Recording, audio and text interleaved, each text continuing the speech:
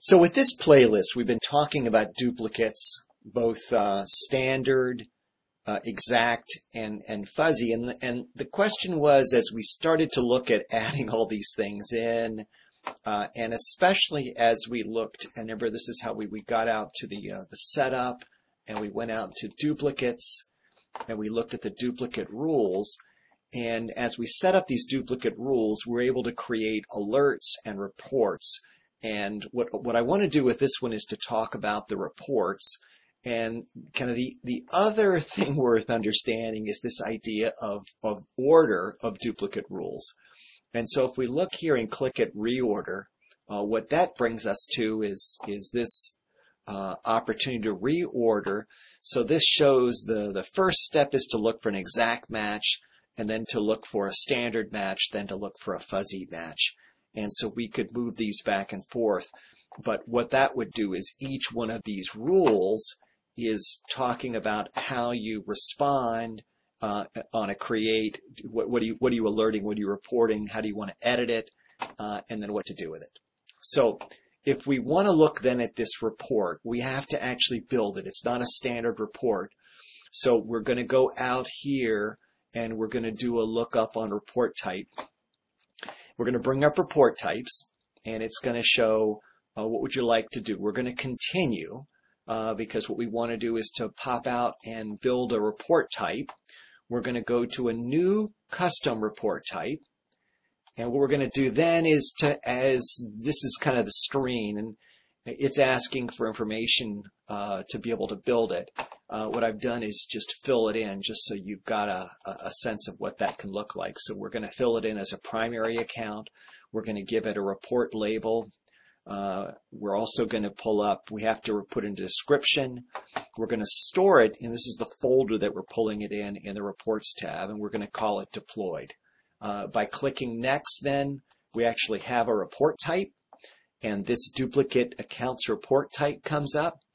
And we've got this as the primary account. We want to then create to a related account.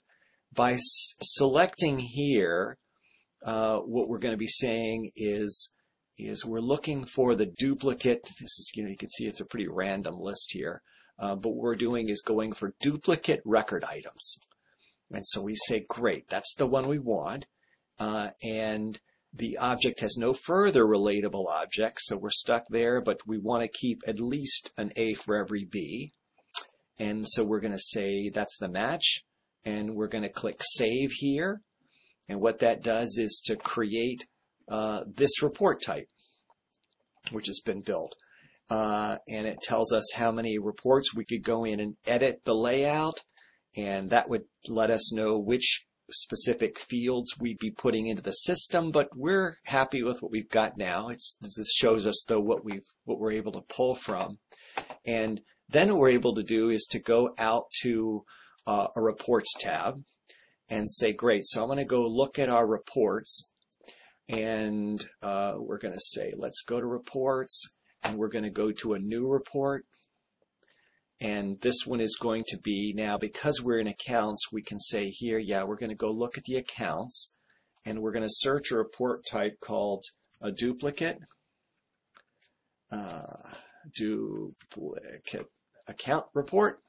We're going to select it here, and we're going to continue. We're then going to come up with this information. Let me do some quick edits.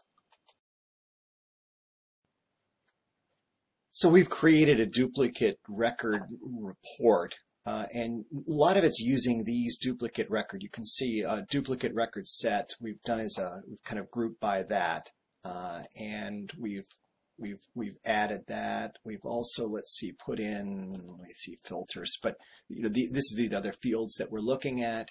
We've added these filters, just basically all accounts, all time, and so we click Save and Run. And what we now have is a report that's going to show us kind of what's been created by who by date. So what happens is each time a duplicate record set is created, whenever the system alerts that there's been duplicates created, it actually sets up one of these DRSs. And you can see The idea is this is who created it. So if there's a specific user who's actually building these things, you'll see it. It also can give you a sequence number and a date they were created.